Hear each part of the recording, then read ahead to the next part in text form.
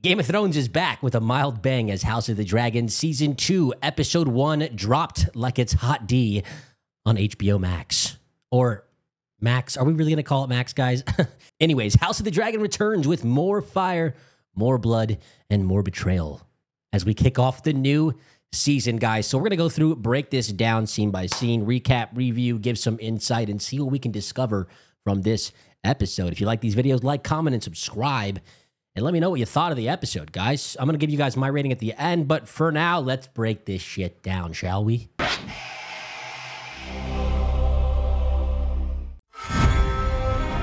The episode begins with a brand new opening sequence, guys. No cold open, no scene before the intro, just jumps right into the intro. And what we notice here, guys, is that we have a brand new sequence. It's no longer that stone structure that had the bloodlines flowing through it from the previous season. It is now a thread, a tapestry of sorts, depicting the history of the Targaryen family, which is woven in fire and blood. We see the Targaryen symbol in glorious gold or reddish colors. We see the King Jaehaerys. There's even like a dragon with a lady head, kind of hinting at the blood magic relating the Targaryens to the dragons. It was said that perhaps the Targaryens were created from the blood of dragons, and the dragons were actually kind of a mutant hybrid animal of sorts, which the ancient Valyrians used blood magic to create. It's all convoluted, it's all complicated, and it's all ancient history by now, so nobody knows exactly how the dragons were created, but there are hints throughout the books and throughout the lore. At the final shot of the intro, we see a bunch of blank thread, a bunch of blank tapestry laid out for what is going to become the rest of the history of the Targaryens family as they move through the Dance of Dragons, which is what this show is centered around, the war of the blacks and the greens. So that tapestry is going to be filled out as we move forward in the story. A pretty cool detail. The episode opens on a landscape shot and a POV of a raven as it heads for Winterfell. We're hitting the ground running, guys, right away at Winterfell. They're not shying away from it. But there is sort of an issue I take here with this scene, and I hope the rest of the season resolves it. I'll bring that up in a moment. We get a glorious shot of Winterfell here in its totality, and man, that's just breathtaking. The budget is clearly being put onto the screen in this season and in this show in general. They're just really good with their production values. You know, compared to something like Acolyte, we know how each show is using its budget, or maybe we don't. Where is all that money going, Acolyte? Where's it going? In fact, if we look this up, under 20 million per episode with House of the Dragon, and it's about 23 million per episode with the Acolyte. So do the math there. Somebody's doing some laundry, if you know what I mean. Anyways, back to the episode. Now we come into the courtyard of Winterfell as we see Cregan Stark. He is the young leader, the young king of the north. He owes a great duty to the Seven Kingdoms, he says. Duty is sacrifice. It eclipses all things. The North owes a great duty to the Seven Kingdoms, one older than any oath. And of course, if you've seen the original series or you've read the books, you know that he's talking about the Long Night. The Long Night, that is. He's supposed to be the protector of the realm in terms of guarding against the ancient evil of the others, or the White Walkers, as they're called in Game of Thrones. You know, he is not worried about the war between kings. He's worried about the war at the Wall. And that's what they're doing here in this courtyard. There's a new tradition introduced in this show where the Starks every winter take 1 in 10 men from each household to send them off to do their duty protecting and guarding the North at the Wall. Back then, it was a huge honor to go to the Wall. You know, something that you look forward to in a, you know, deep kind of sad way, but still honorable nonetheless. That's how the Northerners see it. We also see Jace has landed at Winterfell. We don't get to see his dragon, and that is kind of one of my issues. I wish they didn't rush into this Winterfell scene as hard as they did. Maybe if they stole $3 million extra dollars from the Acolyte, they could have had a scene of Jace pulling up on his dragon. That would have been amazing. Because one of the huge things that I would have loved to see is the reactions from the people, from Cregan, as Jace pulls up on his dragon. We don't get to see any of that. We're plopped right in the middle of Jace's meeting with Cregan. We finally get the line, the epic line from Cregan Stark as they go up the elevator on the wall. And he says, "The North must stand ready. Winter is coming." Winter is coming, guys. He's not worried. He doesn't give a shit too much about the war of the blacks and the greens, but he's more worried about the winter, of course, as all Northerners do. They bury their head in the snow. I just love this elevator, man. I would be so scared to ride this thing. I mean, come on. It's medieval-esque technology, and you're going up a 700-foot ice wall.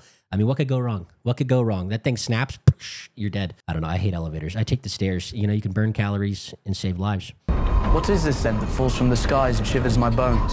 It's an elevator that falls from the sky and shivers my bones. No, it's the cold. He's never seen snow. It's like a kid who lives in the Midwest who's never seen the ocean. You know, what is this water? Well, what are these crystal-esque fragments that my feet so walk upon? He just has no clue what the winter is, and he's experiencing snow for the first time. It's amazing. Cregan kind of, you know, whips out his snowy dick and says, "This is only a late summer snow, my prince." This is only a late summer snow, my prince. In winter, it'll cover all you see. In winter, it'll cover all you see. Isn't it already covering everything? Anyways, you know, I did mention Cregan is the king of the north, but he's more of the warden of the north. You know, they bent the knee to the Targaryens a while back as Jace and Cregan talk about this ancient contract between the houses. It pleases me to think that over a century ago, our ancestors treated in this very place. The realm will soon tear itself apart if men do not remember the oath sworn to King Viserys. Cregan says Starks should not forget their oaths, my prince. Classic Ned Stark style attitude, classic Northerner attitude. He talks about the pact between his ancestors, the ancient Starks and the older Targaryens. Surely the great Torrhen Stark would have sooner died than bent the knee.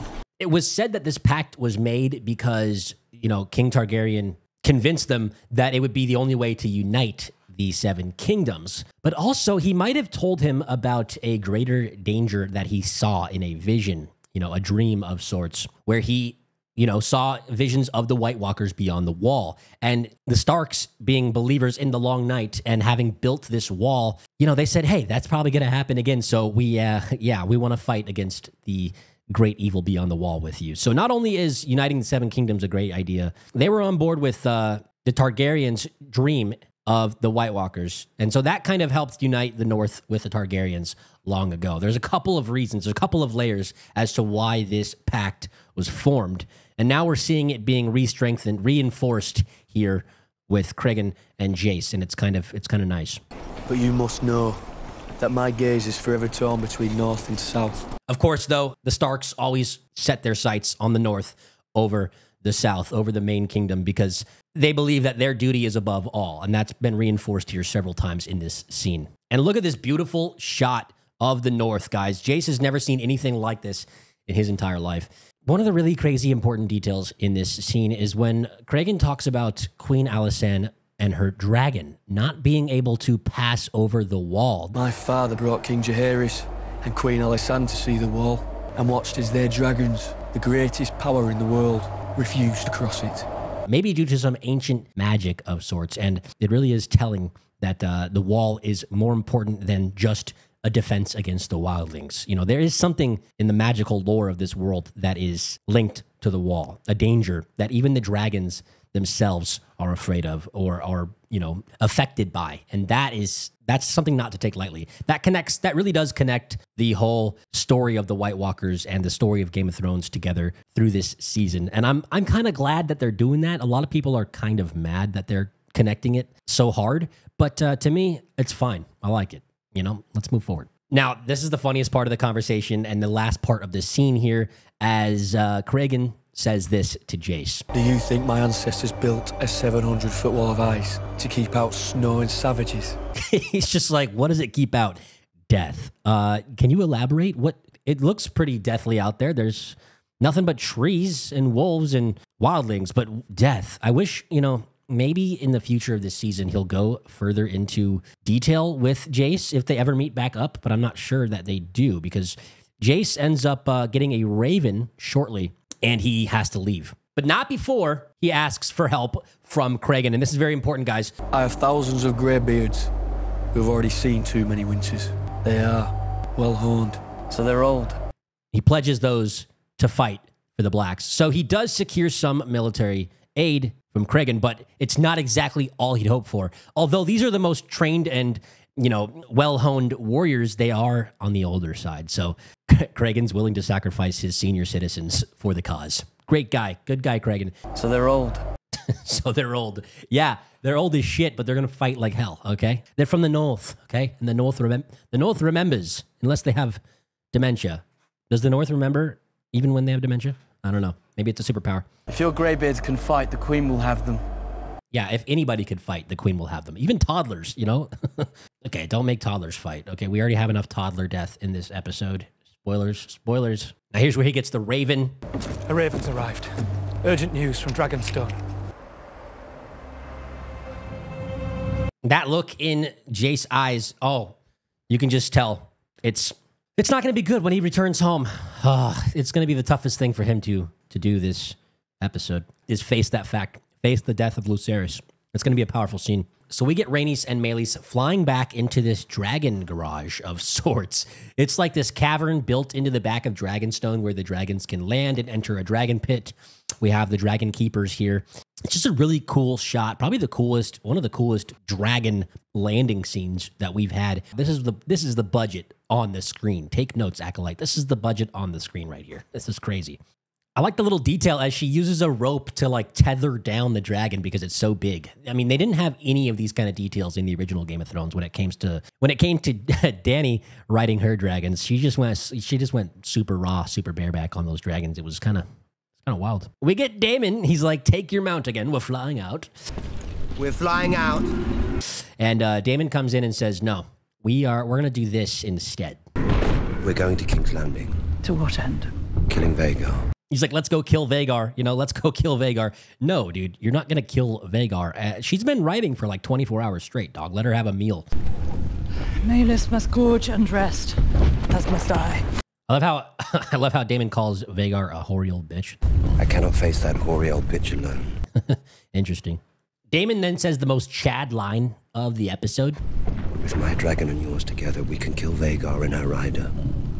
Make it a son for a son. Yeah, blood and cheese. Let's just say it gets bloody, it gets cheesy. The big argument between Rhaenys and Daemon here is that, you know, Rhaenys being a female and being not just a female, but obviously she relates to Rhaenyra on that level, but she also understands emotions a little bit better than Daemon, or at least how to react to them. And so she's talking about Rhaenyra needing the time to grieve, and Daemon drops this bar. She has been gone for days. Too long. She is exposed. She is grieving. The mother grieves as the queen shirks her duties. Now, what this means, obviously, is that Rhaenyra needs to put her personal emotions aside and become a lady boss queen of Westeros. And she's just not able to do that yet until she has closure, is what Rhaenys is saying in this scene. And to be honest, I'm on both sides. Yes, you know, give her time, but also we don't have time. So I'm kind of swinging towards Daemon's side of the fence here. And so, yeah, it's kind of a tough thing. Rhaenys wants Rhaenyra to be emotionally competent in order to start ruling again and take her place. Daemon's just like, nah, fuck that shit. Let's go. Let's get our dragons. Let's go kill Vhagar. Let's go kill Aemon. Let's go. He's out for blood. He also has a weird kind of theme this episode as he tells Rhaenys this. If you'd have acted when you had the chance, Aegon's line would be extinguished. So he's going to go around blaming everybody for not killing Aegon when they had the chance. And I think that's just him not being able to kind of reconcile with the fact that he doesn't have the power to do what he wants at the moment. And other people did, and they failed in his eyes. But, you know, as she mentioned in the prior season, it was not her war to start. And I feel like Daemon's being unfair to these characters as he tries to pin the blame of the war dragging on because they didn't kill Aegon. I mean, come on, man. You can't really expect them to kill Aegon. There's a lot of political machinations that would result from that action that these other characters don't feel they have the responsibility to take. So Daemon's kind of lashing out, if you will. Now here's where Rhaenys drops the most Chad line of her scene here. Fly with me. It is a command. Would that you were the king. Would that you were the king. Yeah, she says, no, get lost, kick rocks, brother. We're not listening to you because we got a queen, and I'll wait for her word. Speaking of queens, we get a shot of Rhaenyra herself dressed in her fabulous red attire. I love this little fit. She's just got the drip. She's got the hair. She's got the drip. Drip aside, it is wet. She's on the ocean side here. Shipwreck Bay, I think what it's called, something like that. But it's basically right outside the Baratheons' keep, Storm's End. And she is kind of investigating, perhaps looking for the remains of her son to confirm the truth of the death. Now, I really wish there was a scene of her confronting the Baratheons or something, but that's a little too bold. She might get into dangerous waters, so to speak, if she did that. So she keeps herself at a distance, but she's got her eye on them. She's got her eye on them. We don't really get much else in this little scene. It's not even really a scene. It's just a couple of shots. She's got a really dirty face. She looks like she's been doing chimney sweeps. Yeah, that's all we get from her. Then we cut to a shipyard here, and we have our main man, Corlys. Corlys is clearly still not the full, warrior that he used to be from his accident in the War of the Stepstones. I mean, I kind of like the look. It's kind of got some swagger to it, but yeah, he's not the same man he was. He's on his way out in this world, which is something that's kind of tough for him because, he just set up his line of succession with Luke, and now that line has been extinguished. So he's in sort of a dire situation here when it comes to the political machinations of his house and his family and the positionings of them as well. Now, he comes to the shipyard to talk to a man named Alan, the man who pulled him out of the water, as Corlys says, during his fatal or near fatal accident from last season. The gullet is vast, and we're not like to have the numbers to cover all that open water. I must have my ship back at sea. So Corlys is talking about getting these ships back to sea to lead the effort in the blockade against King's Landing so that they can, stop the resources from flowing in and kind of choke out the Greens and win the war through a more peaceful means, if you will, which is probably not going to go down that way, but they're trying. They're trying to do a blockade. Alan then pulls something very important, very vital to Corlys out of his little bag here as he presents the sword made for young Prince Lucerys. Now, you can see a very interesting detail here as they talk about the rescue of Corlys. They tell me that you're the one that dragged my body out of the sea. And Alan is kind of grating his fingers in the same way that Alicent does in the earlier season. This tells me that, he does have his loyalties to Corlys, but perhaps there's something boiling underneath the surface, some sort of conflict that he's fighting with. I don't know. It just is very awkward the way they interact here and the way that he's kind of fidgeting with his hands as if he's anxious about something. Something seems off beneath the surface with this Alan character. So we're going to have to keep watch on him throughout the season. I am indebted to you, Alan. Corlys saying that he's indebted to him, and Alan looks down at the floor out of almost guilt or shame or something. It's just, again, more signs that perhaps, there's more to Alan than meets the eye. This character could end up changing the tides, so to speak. Pun intended, as we move forward. Now we're back at King's Landing with the Greens here as we enter one of the main courtyards. We see Brother Eric. We're going to call him Green Eric because it's super hard for me to say Eric and have you guys understand who is who. So we're going to call this Green Eric. All right, this is Alicent's Eric. The brothers that split last season. This is one half of the twins here. And he's manning the wall, waiting for potential threats from Dragonstone or from the Blacks. He's looking out for dragons as they have this big ballista crossbow thing. I think it's called the... Dragon! Arm the scorpion!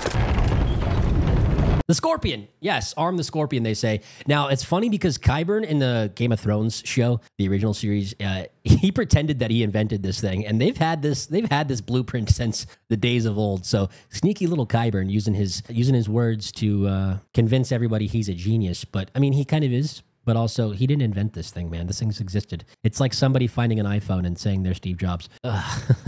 Anyways, they prepare to shoot. Scorpion ready!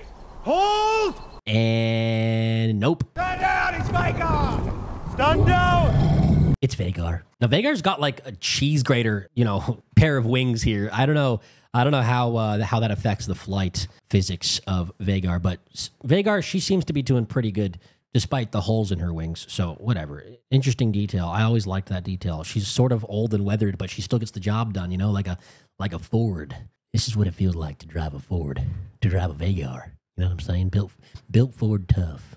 Built Vhagar tough. I would feel pretty good having Vhagar protect my skies. So they've got a huge advantage there with the biggest dragon, the nuclear bomb of dragons, on their side. Now we cut to one of the funniest scenes in the episode here as we have Helena and her handmaidens, and we also have King Aegon interacting in this room. She's weaving threads. I don't know what she's making. She's making something, but she's always making something. Now, King Aegon and Helena have twins, Jaehaera and Jaehaerys, I believe. And this is the girl twin right here. Where is Jaehaerys? Attending his lessons. It's funny because Aegon doesn't even know where his kid goes every day for lessons. He has no clue. He thinks that Jaehaera was Jaehaerys. He's just sort of clueless. But my most favorite part about this episode is Aegon. He's sort of a new guy. He's a new man. Ever since that moment when he raised his sword at the crowd in, I believe, episode 9, he really has taken on this kingly attitude, but in a way that's like overconfident and sort of playful. He's not as serious as maybe he thinks he is, or maybe he should be, especially in this time of war and this time of political strife. Now, at least he does take his duties seriously with his heir, which is kind of a contrast to his father, Viserys, who didn't really pass down his kingship too well to anybody in his family. He didn't go as hard as he should with training Rhaenyra up to be, his heir. And he certainly didn't pay attention to Aegon almost at all. So at least Aegon's being a better father, seemingly for now, in terms of his royal duty to craft an heir, to build up his heir and continue his lineage on the throne. Which is interesting. You're seeing some dynamics and some growth from Aegon, or at least attempted growth from him. He's almost a whole different character than he was. He's cleaned up a bit. He seems like he's happy in his position, whereas before he was running from it. He's now embracing it for now. Oh, I love this little facial expression from Aegon here as he addresses Helena. He'll be king one day. He must begin his instruction. What if he does not want to be king? Where is he? He's sort of super condescending in a playful way. And I don't know, I get a mix of Daemon and Viserys all in one character from Aegon this season so far. He's like a mixture of the best of both, or maybe the worst of both. Who knows? Helena says that Jaehaerys is in the library studying, and he must not interrupt, but he doesn't care. He's going to interrupt. Now, I said this is the funniest scene in the episode, perhaps, and this is why. Watch this. I'm afraid. Don't be. They'd be fools to come with Vhagar protecting the city. Not the dragons. The rats.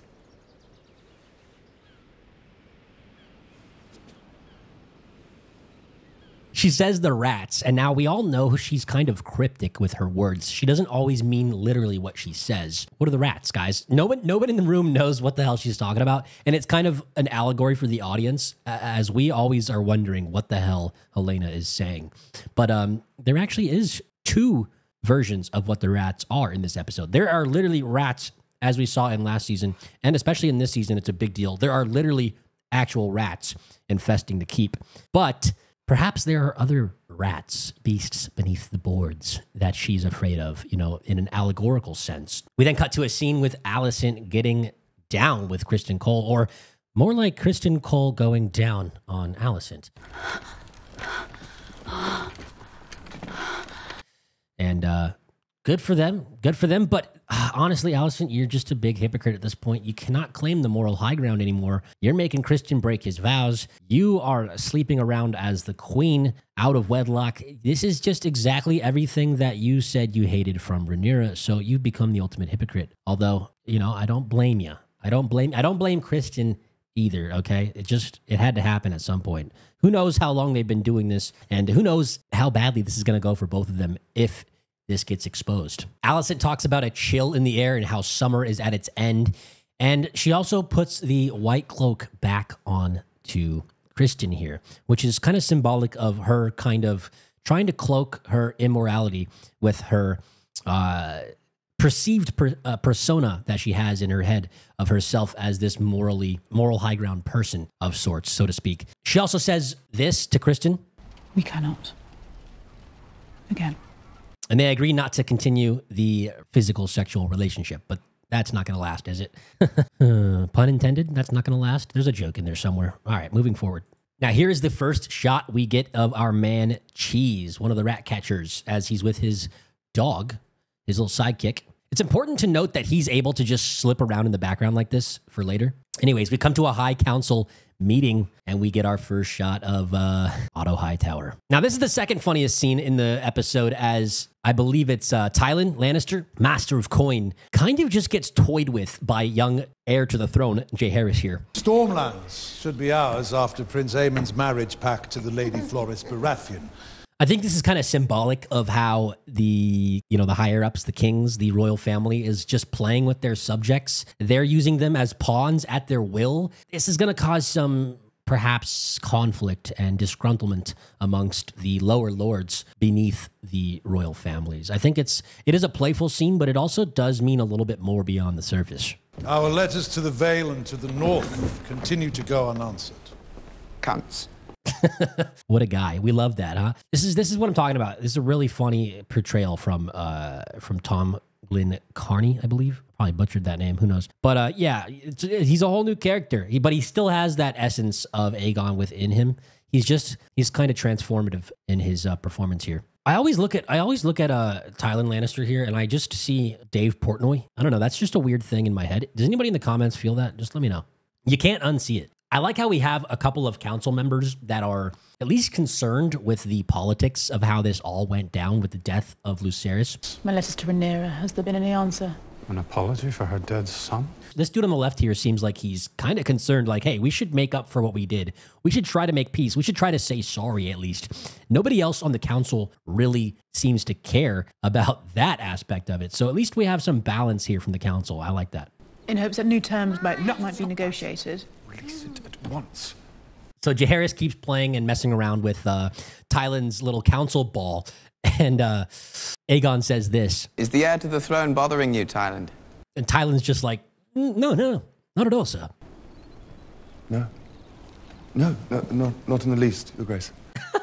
Aegon's going to make Dave Portnoy give a pony ride, a piggyback ride to young Jaehaerys here. Because I think he wants a ride. Your Grace. A ride? A pony ride. It's almost like a light version of that scene. I get Homelander vibes from, I think, episode 1 of the new season of The Boys, where Homelander tells the Deep, go blow A-Train. It's just that you make a lot of really great points, sir. Deep.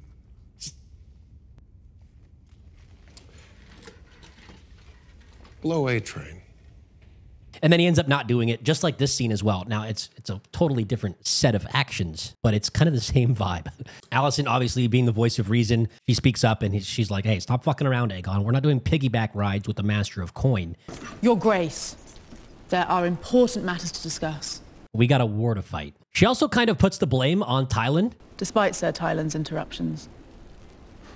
And they're all just kind of using him as a punching bag in this meeting because, you don't want to blame Aegon for causing the disruption. You don't want to blame Jaehaerys for it. They're royal family members. You just kind of put the blame on the Master of Coin. He's kind of getting the shit end of the stick here. Sorry, Dave Portnoy.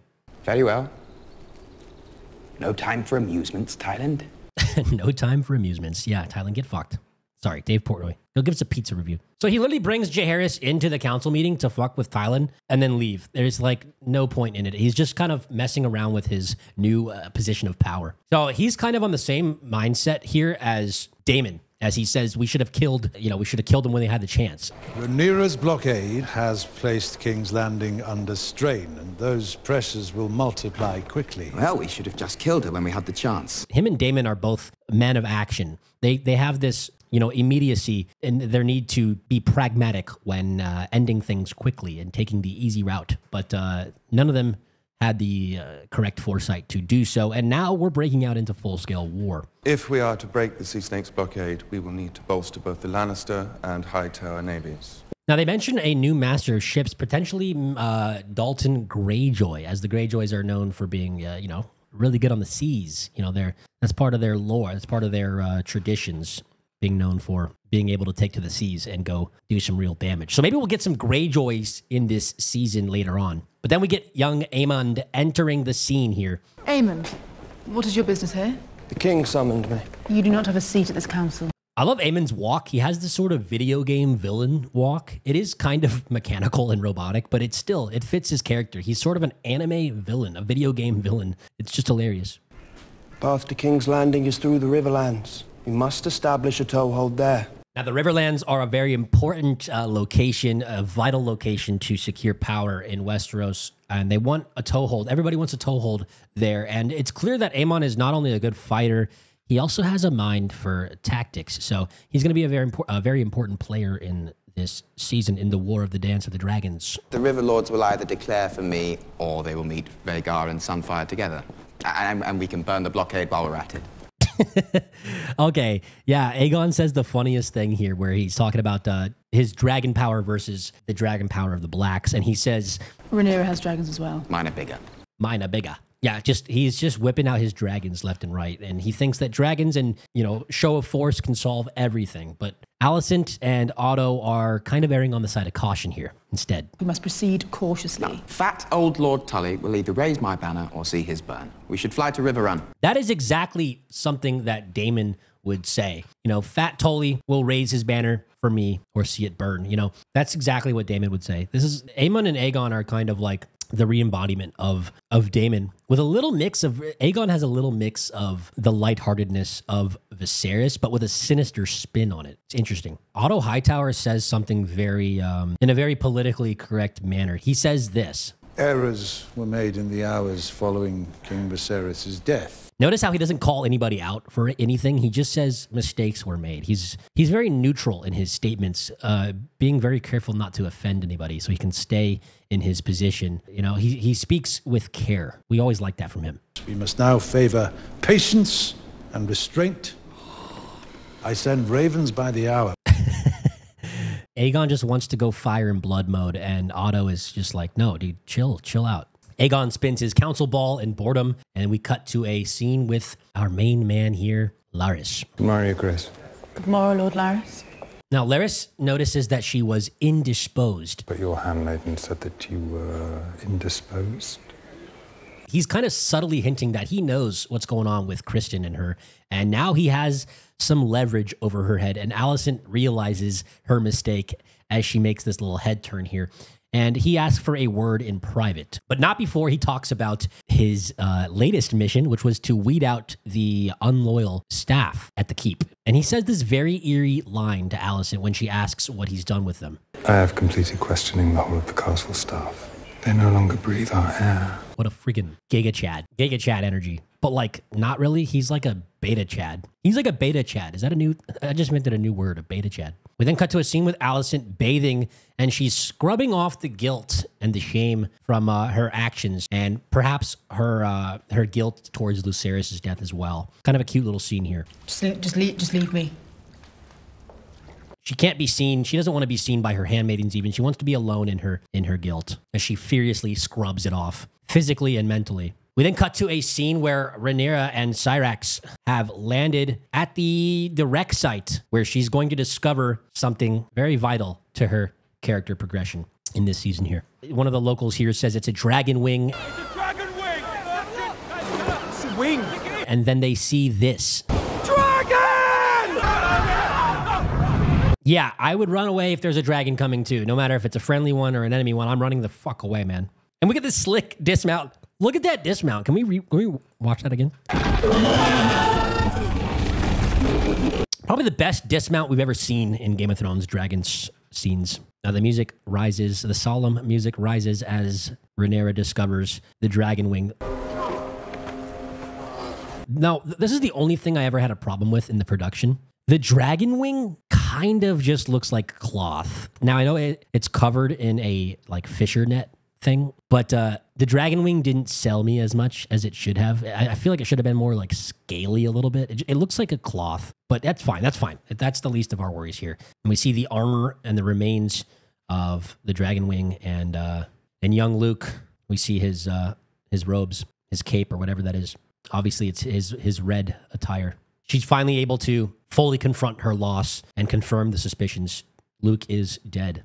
Luke is passed. Now, it's interesting we get a shot of the locals overlooking her as she's grieving. This kind of might humanize her in the eyes of the locals. Yeah, she's a dragon rider. She is a royal queen of sorts, and, she's this all-powerful being, but at the end of the day, she's still human just like the rest of them. Kind of nice. And Syrax roars as he feels the pain through the rider, Rhaenyra.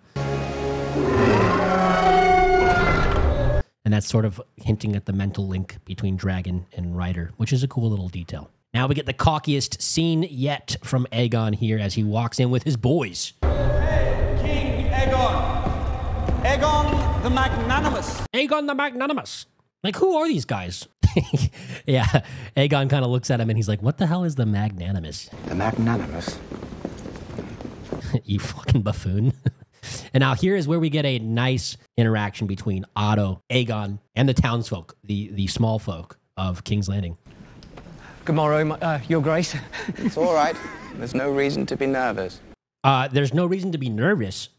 Excuse me. You have a dragon, sire, and you are the king. I am going to be nervous as hell. Okay, that's just how it's gonna go. So Aegon tells one of the local farmers that he can have his flock back. They took a tax from him to feed the dragons. They took some of his sheep. How might your king be of service? 'Tis my flock.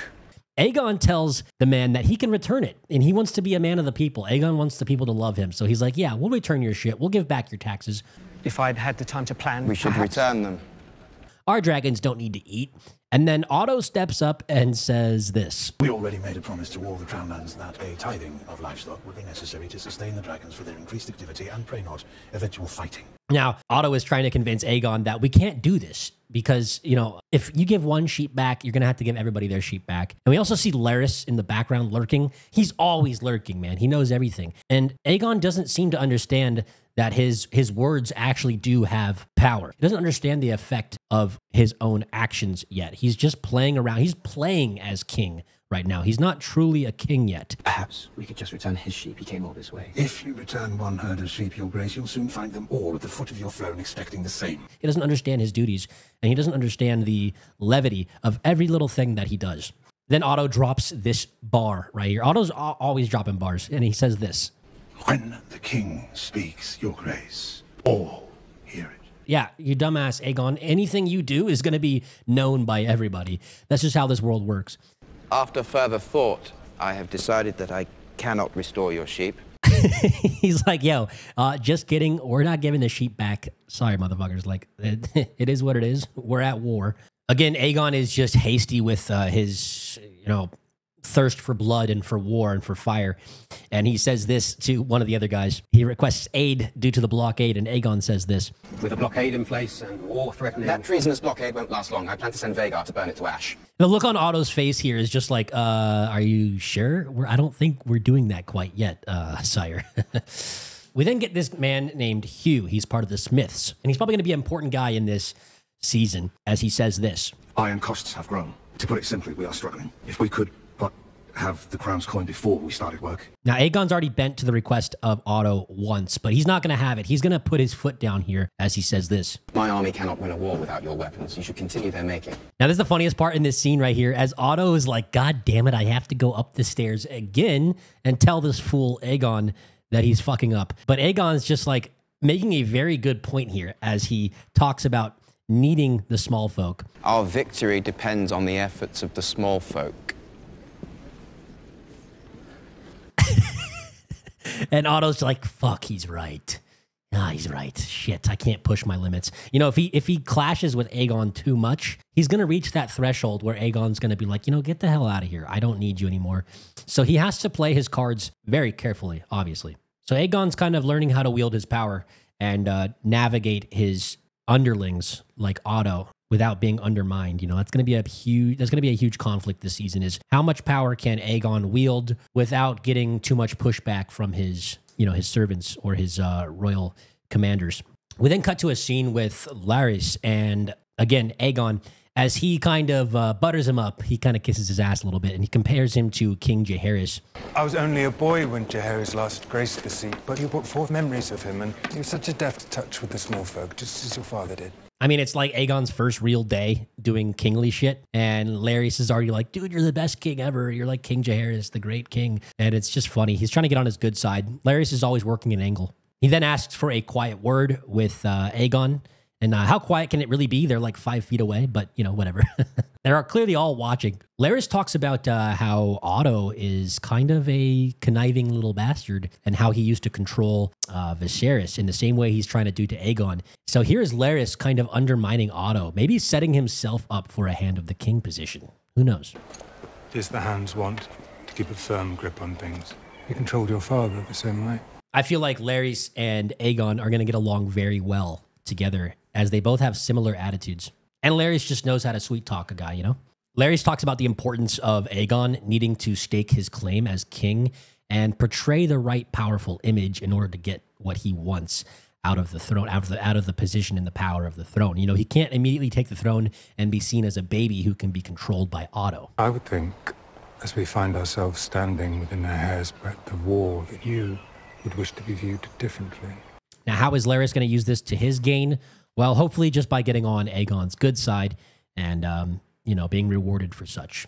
We then cut to a scene with father and daughter here, Otto and Alicent, as he walks into the room on her. And Otto's always drinking wine in this episode. I think 2 or 3 times he hits the bottle here. I would too if I was Otto. You know, it's a stressful job. I find myself wondering, do we pursue the same end? They talk about being on the same team. Are they pursuing the same goals? And Otto kind of, in a roundabout way, says that they are, even though they're going about it in different ways. He's kind of been undermining her at the council meetings in front of the king, in front of her sons. And she's got a big problem with this because if he keeps doing it, she's never going to be taken seriously. And as a woman, you know, it's already hard enough for her to be taken seriously. But she is the queen mother, and she needs to be having her power and her word respected. And Otto's not helping her do that. It's not in Otto's best interest because he wants to be able to have final say on things. And so he kind of brushes it off. And I would not repeatedly cut my legs from beneath me at that table of men. I sit there and I feel your anger. Frustration. Alicent talks about the incident with killing Luke, and Otto just kind of brushes it off. He's like, the caprice of youth. Rhaegar's son took his eye and was never punished for it. What he did, however vicious. The caprice of youth. You know, that's what your kids being kids, you know, they kill each other with dragons. That's just what happens.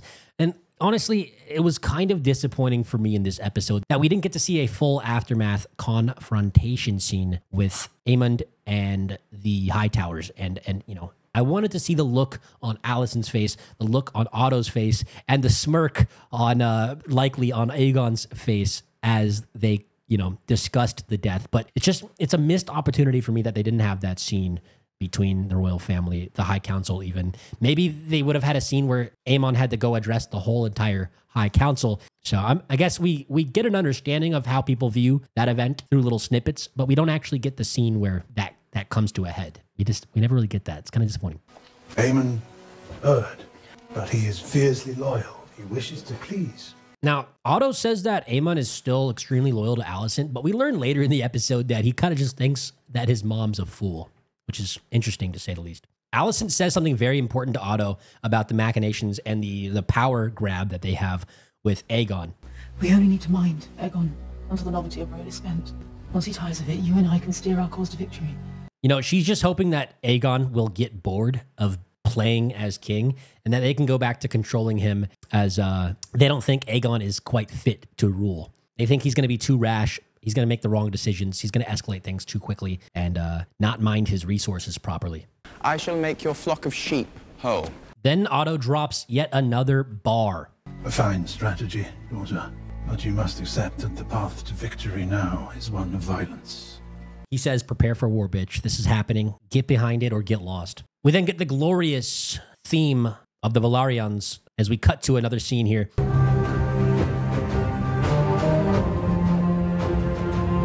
We see the ships in the blockade.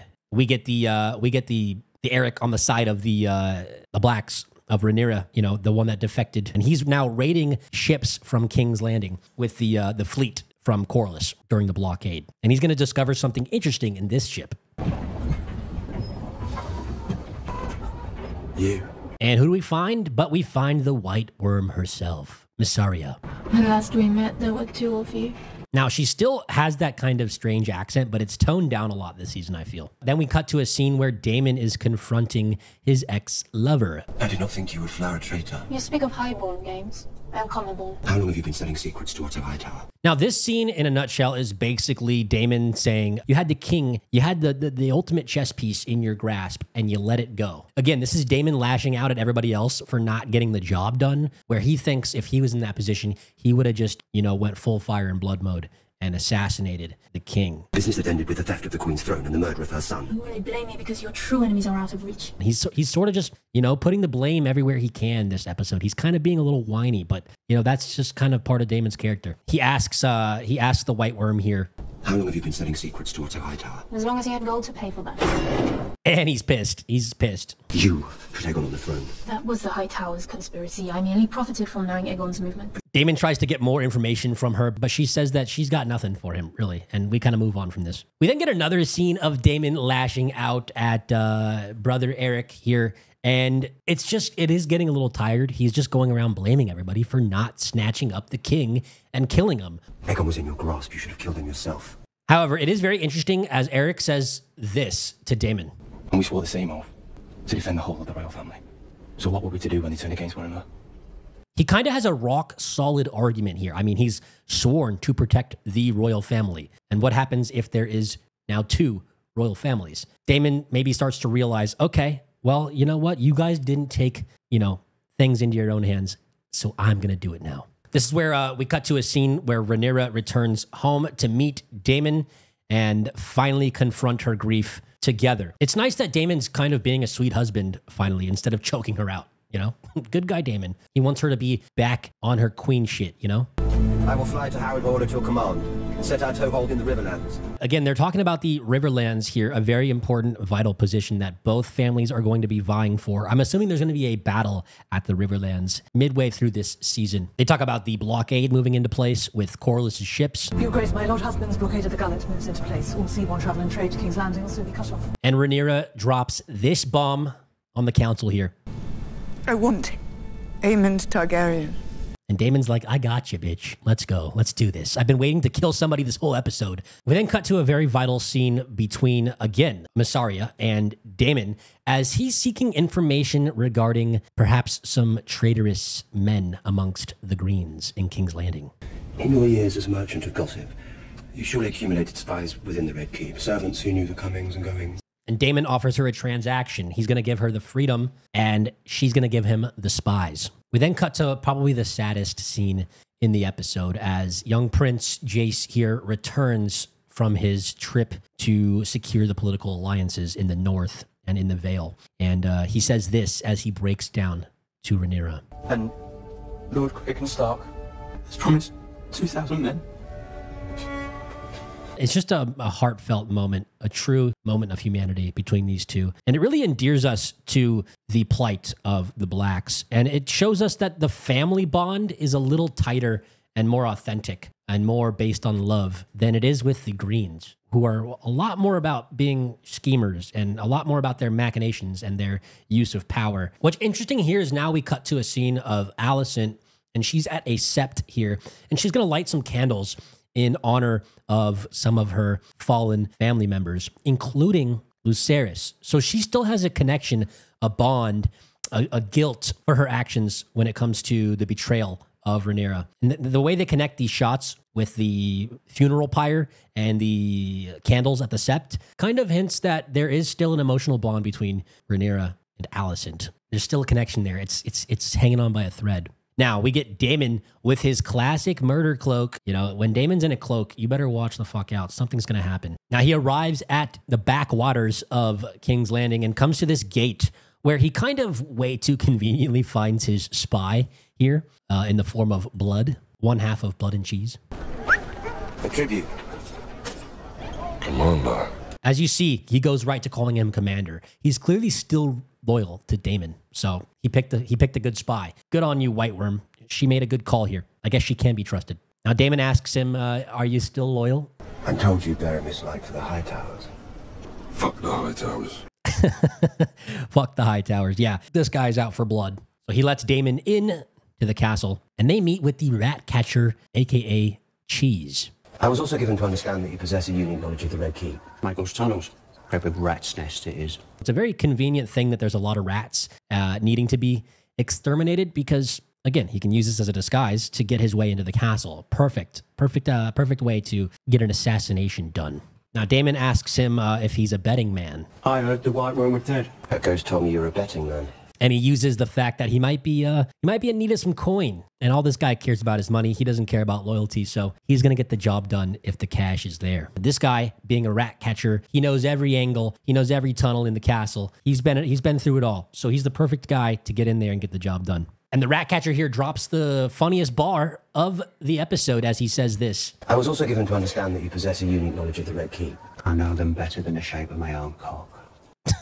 Yeah, well, what a way to put it. Daemon then introduces Blood to Cheese, and now we have the ultimate dynamic duo as he tells them their mission. You're to find and slay the Prince Aemon Targaryen. Look at the face on this dude as he's like, wait, I have to assassinate a prince? All right, give me the money. He kind of has regret on his face, but he needs the money, so he's going to do it. They also ask, what happens if we can't find Aemon? And Daemon kind of just stares at them, and we cut to the next scene. We've wasted precious days in this war of quills and ravens. Words are wind. And now in this next scene, we get Aemon and we get Criston Cole strategizing behind the back of Otto Hightower and behind the back of the king, which is something that's not sort of respected by Otto. You should be leading the van, and I should be flying cover on Vhagar. No castle would dare to raise Rhaenyra's banner against us. Screw Blood and Cheese. We're the best duo in Westeros. We're going to go head on with the Vanguard and my dragon, and we're just going to wreak havoc across Westeros until everybody bends the knee. Rosby and Stokeworth, small castles right in the shadow of King's Landing. They would not want us for enemies. We could add their levies to our own. They talk about wanting to sort of keep gathering more troops as they advance through Westeros. Aemon then talks about a very important detail that he's noticed, that Aegon doesn't quite have the power he thinks he has. My brother is hostage to my grandsire and mother, and they tell him that a war of dragons can yet be avoided.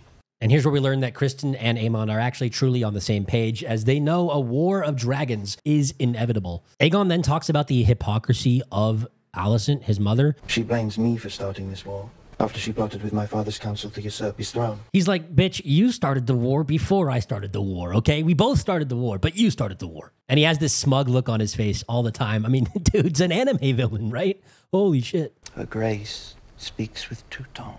Her Grace speaks with two tongues, he says. And Criston's like, I know a thing or two about tongues. Anyways, moving forward. And Rhaenyra is a cunning spider. Long ago, she drew Alicent into her web. He calls Rhaenyra a cunning spider and says this. Intoxicated her. It is not your mother's fault. Listen, Criston, I think you were the one who was intoxicated by Rhaenyra. But clearly he just sees her as an evil cunt. And now here's where Aemon truly reveals his feelings towards Alicent as he says this. She holds love for her enemy. That makes her a fool. And enter Otto Hightower. He's not too pleased that there's scheming going on without him in the room, because he's the ultimate schemer, right? Return to your post, Lord Commander. I must have a word with the prince.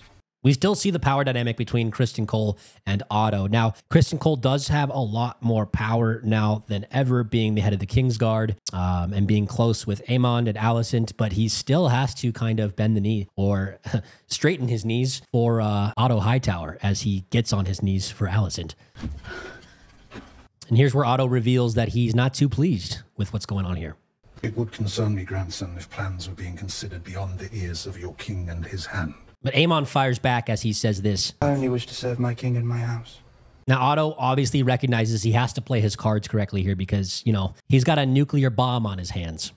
You and Vhagar, the greatest single power in the realm. But there are many pieces at play here.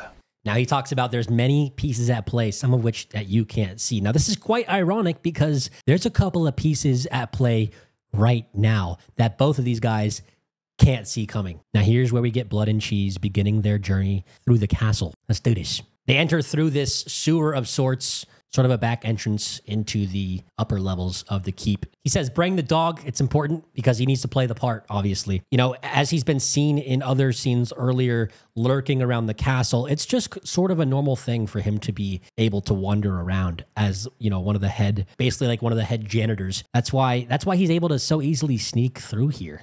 And they sneak through and they come upon Aegon and his boys, just having a good old Aegon and the boys session as they do. Aegon was strong. My nephew's already taken that one. He's the king. Aegon talks about being a symbol of the small folk here. And he's kind of shooting the shit with the boys. And he says a very funny line here. No one knows what magnanimous means.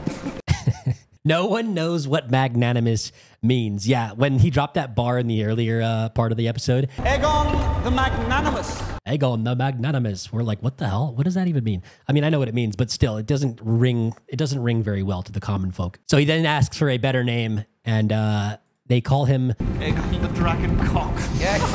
Yes. Aegon the Dragon Cock, the untamable beast. Funny little background scene as Blood and Cheese sneak their way through the castle further and further into the royal chambers here. We then get the most upsetting part of the episode for millions of people across the world as the dog gets kicked.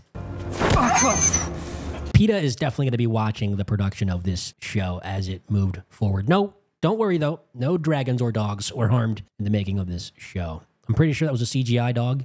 I'm hoping it was. Fingers crossed. Anyways, they're sort of getting lost a little bit as Cheese mentions he doesn't quite know his way around, but he does know that the royals live on this floor. He mentions he's not supposed to be up here. This is not his normal area for rat catching. And they come across a handmaiden who notices some suspicious activity. And look at the eyebrows on her, man. I don't know. She's got something going on. Jokes aside, she kind of doesn't buy into this whole rat catcher thing. She seems to be more aware than she might let on. And he notices right away he fucked up. He needs to get out. He needs to get his job done and get out.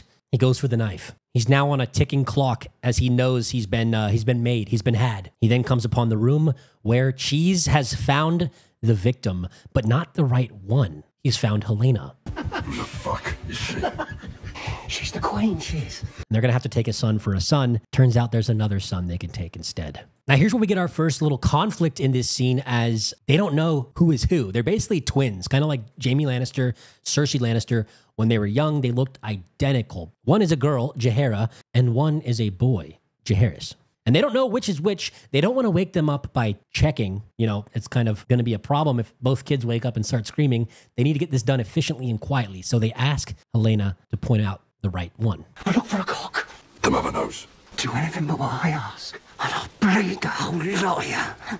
Helaena actually tries to offer them a necklace instead, but they take the necklace and say, we still want the head. Tell us which one it is. Helaena points out to the boy, but Blood's not buying it. Wait, it's the other one. She's not going to give up the king's heir that easy. Cheese seems to not kind of go along with this as he suspects that Helena's actually being honest. No, she's telling true. He kind of sees through her character and sees that she's not going to be one to lie in a situation like this, you know? So he calls a reverse bluff on Blood here. And he says, no, she's choosing the right one. This is the one we need. Good on you, Cheese. Daemon's going to be pleased with Cheese. He's going to get a raise after this. And off screen, we hear them slicing the throat of the young heir to the throne, Jaehaerys. Now, here's where the big controversy comes in. A, not only are they killing a child, yes, but B, book readers are very upset because in the book, this scene went down quite differently. When Blood and Cheese came upon Helaena in the book, they had to have Helaena make a different choice. She had to choose between a younger boy, Maelor, and an older boy, Jaehaerys. And they made her choose while both boys were awake. And she had to point at one of the sons and say, he's the one you should kill. And instead of killing the one that she wants, they end up killing the other one. And so one of the boys, I believe it's Maelor, has to live with the fact that he watched his mother give him up for murder, basically. And so there's another complex layer of drama and intrigue in this scene that isn't quite captured here. But for first-time viewers and people who haven't read the books or know the story of Blood and Cheese to a T, I think this scene still works. A lot of people were also mad that they didn't show the actual beheading, but let's be real, guys. Do we want to watch a kid get his head chopped off? I just don't think so. I think people more had an issue with the fact that they didn't follow the same dramatic sequence that the books did. Now, it kind of makes sense as we have never really seen Maelor before. He was kind of barely mentioned in the opening title sequence as one of the bloodlines from the previous season. But outside of that, we don't really know that Maelor exists too much. It's not something that the viewers would be clued into. So it kind of makes sense that they just did the twins here, Jaehaera and Jaehaerys. And yeah, Blood and Cheese end up getting Jaehaerys. They end up getting his head, but not before Helaena is able to escape with her daughter, one of the other twins. And she runs to the Queen Mother Alicent's room, and she finds this. Helaena! Yep. Kristen and Alicent back at it, banging in the bed. Now, here's where I have huge issues with this scene. 1, Helena, how is she able to escape so easily from Blood and Cheese? One of them should have held her back, maybe even tied her up, gagged her, whatever it is, so that she couldn't warn any other guards as they're cutting off the head. You know, that makes sense to kind of keep her at bay, at least until they do the full job. Why did they let her go? Not sure. Also, Kristen and Alicent, you have this ultimate duty to keep this under wraps, no pun intended, to keep this sexual endeavor secret, and yet you just leave the door unlocked, not even jammed, not locked at all. Nobody's guarding. Kristen Cole is off duty. He's supposed to be on duty, probably guarding Helena. So the fact that Alicent is banging Kristen is probably one of the main reasons that this event was even allowed to go down in the first place. So a huge major F up from our characters here. And it just doesn't make sense how Alicent was able to get away so easily and how she was able to get in the room so easily when Kristen and Alicent are both a little smarter than this. They should at least have the door barred at minimum. That kind of bothered me. Anyway, she sits down and she tells Alicent what happened as Kristen looks away in shame. They killed the boy. We get confirmation. She was telling the truth. Cheese knew. Cheese knew all. Cheese can see the truth. He's a valuable player. And boom, the episode ends there. And we get 60 minutes, guys. We actually get 60 minutes, double the length of the average Acolyte episode for $3 million less. And it's 3,000 times better. I'm going to give you a little rating here before we go. And I want to ask you guys in the comments what you guys thought of this episode. Are you fans of how they changed Blood and Cheese? Are you not fans of how they changed it? Do you even care because you didn't read the book? How did it hit you as a first-time viewer? How did it hit you as a book reader? Also, give me your ratings on the episode down below. I'm going to give this a 7.5. Maybe even an 8 out of 10. It does have the issue of having to reset its pacing back to 0, being the start of a new season, even though we carried forward with a really high momentum from the final episode of the previous season. This kind of resets the pacing. It's a little more quaint. It's a little more slow. It's a little more of chess pieces being put back on the board for us to speculate and get ready for the main events of the rest of this season. So it could have been a little more exciting. We could have used a little more in Winterfell, in my opinion. I think this episode should have been 15 minutes longer, and we should have maybe 10 minutes longer, maybe even 5 minutes longer, and just get a little more of Jace. I think Jace was gypped in this episode. We kind of skipped over his whole entire journey. We didn't even get to see him navigating the political scene in terms of the Vale. You know, he secured them as an alliance, but we never got to see it. In the books, he goes to other places as well. They kind of just glossed right over all that. We didn't even really get to see Jace arrive on his dragon in Winterfell. And also, I think the Blood and Cheese part was a little bit ham-fisted. Not all the way, but just it could have been done a lot better, in my opinion. But yeah, overall, nothing was wasted in this episode, I feel. Everything mattered. Every piece of dialogue counted towards the story. And I think this episode might even be viewed better in the long term as the season plays out. So, guys, this has been Stark Cinema. If you like these episode reviews, I'll do more. Please hit the like button, subscribe, comment down below. And yeah, I love you 3000. Have a great day.